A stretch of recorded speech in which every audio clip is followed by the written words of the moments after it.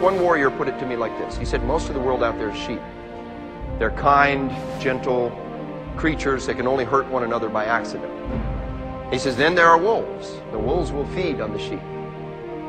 They're the sociopaths. They're the criminals.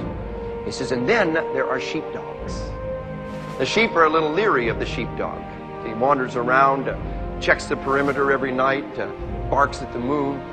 He would never turn his teeth on the flock, but he yearns for a righteous battle. And when the wolf comes around, nothing else will do, and the entire flock is sitting there trying to hide behind one lonely sheepdog as he faces down the wolves. We're talking about a creature who is capable of confronting and dealing with combat and sustaining themselves across the long haul. The goal becomes to be a sheepdog, to be a warrior, to be the one that is ready to respond to the threats when the time arises.